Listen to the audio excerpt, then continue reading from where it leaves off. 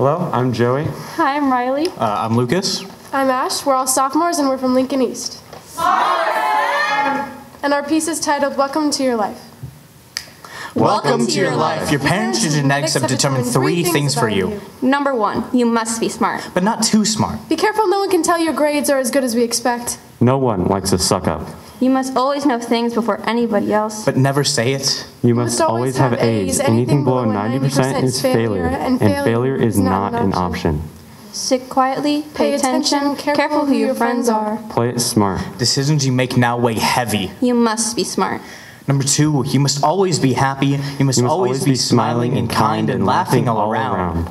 But you may not play. Playing is time away from studying. Playing leads to failure, and failure leads to sadness. You must have many friends. But you're not allowed to socialize. Socializing is time away from family and school. It is a distraction. And so is that phone. No texting or calling. No FaceTiming at all. You must always be positive in everything you say, think, do, taste, smell, touch, hear. Failure is not an option. Failure and happiness is failure and emotion. Failure and emotion is failure and safety. Failure and safety is failure in life. And failure is not an option.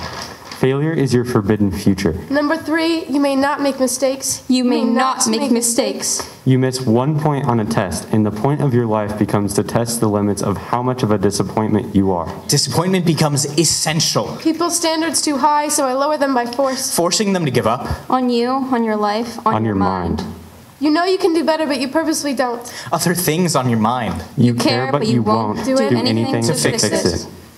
You used to be so talented. But the mistakes that I made became overwhelming. Overwhelming to the point where you stayed in bed all day. Every day. You are the disappointment. And the mistake. The mistake that you aren't allowed to make is your life. Welcome to your life. Your parents and genetics have determined one thing about you. You will live a life of misery and failure. And it will all be your fault. Good luck!